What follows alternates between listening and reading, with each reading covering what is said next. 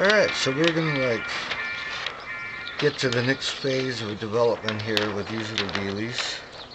Alright, and so the next part is we got this crochet hook that we've filed off with kind of like a little point on the other end of. And that is for the purpose of, this just makes everything so much easier. We put the crochet hook in that, and then we've got our little dealie, and you take this and you go underneath one of the axial points, you know, sort of like on the North Pole thingy there, or the South Pole if you're in the Southern Hemisphere. And so then you take this in here,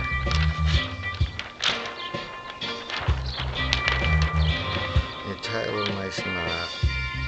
It's kind of like, you know, a good one, and then you tie another one. It's all about these little knots, you know, they get all tangled up and how they maintain the coherence of the torsion field. Alright, so you got that little knot on there, and then this little loop is kind of coming through, and you just take the knot and slide it underneath, and then you just kind of, you know, pull it down more so that it's kind of in there really good as far as it gets to go. That's where we're going, man. We get to go, but the question is how far? Alright, and then, so you have that little knot on there like that, and then you snip that off, and then you have a nice little thing that's like, and because that dental floss stuff really works hard, so we want that. Alright, so then the next thing is that we have to attune to the right wavelength for your morphogenetic field, and so we have the poi, string hanging up somewhere, and so then, well, like, how long do we want to make it?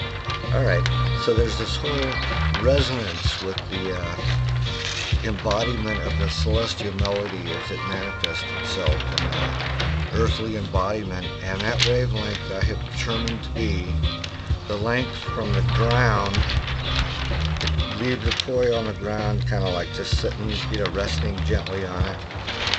And then this is coming up, and then the point at which we curve this over, the finger is the one in which the belly button is pointed to. See, and then that's the perfect length for your structure, you know, in the sacred geometry of your bones and your heart song and all that. Okay, so then take that little thing like that, and then we make a little loop knot like this. Okay, now here's the tricky part. See, we got that all nice, not too tangled up. Alright, we have this little thing here, but now this is important. See, when you put it over the finger,